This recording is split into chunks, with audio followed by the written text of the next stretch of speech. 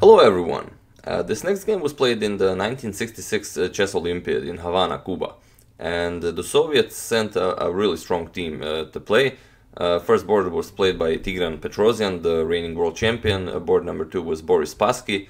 Mikhail Tal was board number 3, and board number 4 was Leonid Stein. And they even had two reserves. Reserves were Viktor Korchnoi and Polugaevsky. And it's a good thing they sent reserves because Mikhail Tal was forced to miss the first 4 rounds as he was in a hospital. Before round 1 even started, Mikhail Tal was flirting with someone's wife, and he got hit on the head with a bottle and got beaten up. So he was unable to play the first 4 rounds, and this is round number 5. So Mikhail Tal is freshly out of the hospital and ready to play some good chess. So Tal is white, and his opponent is a grandmaster from Uruguay, Alfredo Olivera. And Tal plays e4, a solid opening after 4 days in a hospital. We have e5, knight to f3, knight to c6, bishop to b5, the Ruy Lopez, a6, bishop to a4, knight to f6, Tal castles, bishop to e7, rook to e1, b5, bishop to b3, this is all standard theory at the time, d6, c3, bishop to g4, h3, bishop to h5, and now Tal plays d4. And here black gets a bit greedy. He plays bishop captures Nf3. He's going for this d4 pawn. But Tal doesn't mind about his d4 pawn, and he plays queen captures on f3. We have e captures on d4, and now Tal plays queen to g3, now attacking this g7 pawn. And in this position, probably the best move is to castle, but Olivera played king to f8. If he decided to castle here, he would the game would probably continue with something like bishop to h6, knight to h5, attacking the queen and defending on g7, and then simply queen to g4.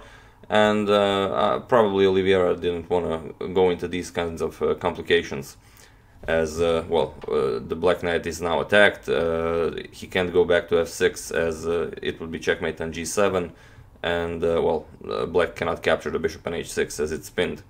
So after queen to g3, he decided to go for king to f8. Tal plays queen to d3, and we have d captures on c3 and knight captures on c3. And okay, black is up a pawn, but his king is on f8, and it will take some time for black to develop. We have knight to e5, attacking the queen, queen to e2, c5, bishop to e3, b4, knight to d5, knight captures on d5, and now bishop captures on d5. And this bishop is now a monster. It goes to d5 with a tempo on the rook, and since black doesn't have a light squared bishop, there is no piece that can oppose this bishop. Okay, this knight will be able to kick it from d5, but it will take some time for the knight to get there. Rook to a7, getting out of the way, and also it will come in handy to defend this f7 square. Tal plays rook a to d1, and here probably a lot of moves are playable, and but Olivera decided to go for the attack. He plays g5. He plays g5 and is preparing moves like rook to g8, or depending on what Tal plays, even h5, and going for a full attack. But Tal immediately plays queen to h5, and this stops this threat of h5, and also is eyeing this f7 pawn very nicely. After the knight moves, this could get ugly. So Olivera plays bishop to f6, and this is a good move. It prepares the bishop to go to g7 if needed, to defend from some kind of checks, and also makes room for this rook to defend f7. So Tal plays f4. We have g captures on f4, and now bishop captures on f4. And now this bishop is ready to remove one defender from the f7 square. Olivera plays rook to g8, and Tal plays rook to f1. And this is a very nice move.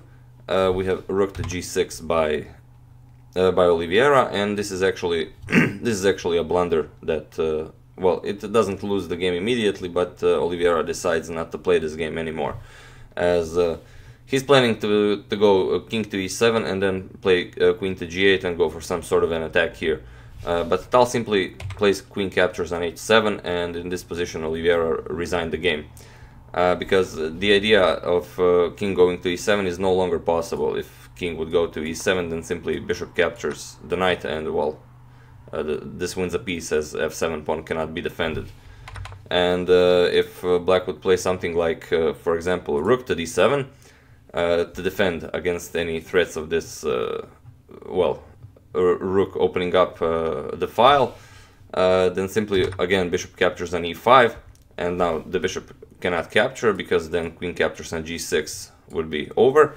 So he'd have to play something like d captures on e5, and here Tal has a fancy move to finish the game, bishop to e6, and this is completely winning. The rook cannot capture the rook on d1, as queen captures on f7 is checkmate, and the black doesn't really have a move. He just has to make any move, and then white will simply grab this rook, and it's game over.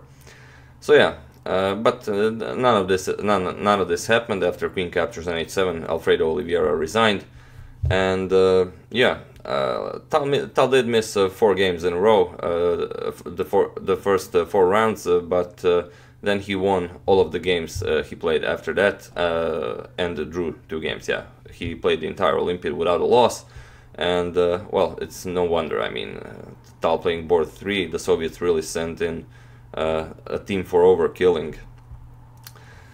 So yeah, but you know, like I said, Tal doesn't just go to play a tournament and you know, go home. There always has to be some kind of a story about Tal. And yeah, getting his head smashed with a bottle and getting hospitalized for 4 days, that's definitely quite a story.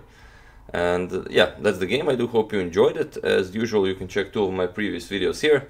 And yeah, before I forget, I started watching this series. It's not that new actually. It's called The Black Mirror. So if you do get a chance, I would recommend it to everyone. And I would be interested to know what you think. And that's it. Thank you for watching, everyone. And also, before I forget, thank you Fred Ackerman for your contribution to my channel. I really appreciate it. And yeah, see you soon, guys.